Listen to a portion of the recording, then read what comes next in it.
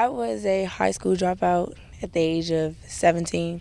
Cadet Tanzia Jones-Tarpley shares a common narrative, living on the edge, coping with a loss of direction and a loss of hope.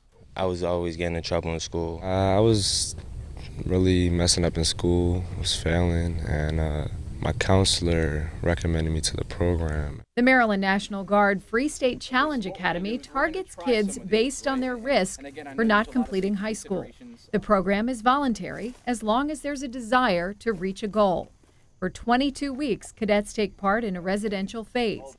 During that time, they live, work, and attend school in a controlled, quasi-military environment. From the classroom to the outdoors, cadets focus on 8 core components, all designed around the opportunity for a second chance. I tell them every day, when you're lazy, you are disappointing the people that believe in you. So we shouldn't have an opportunity to be lazy, because you have all these people that see who you should be, and the only person that don't see it is you. I was thinking about dropping out and doing dumb things which could lead me to be unsuccessful, but now it's opened up my mind to bigger and greater things I could do.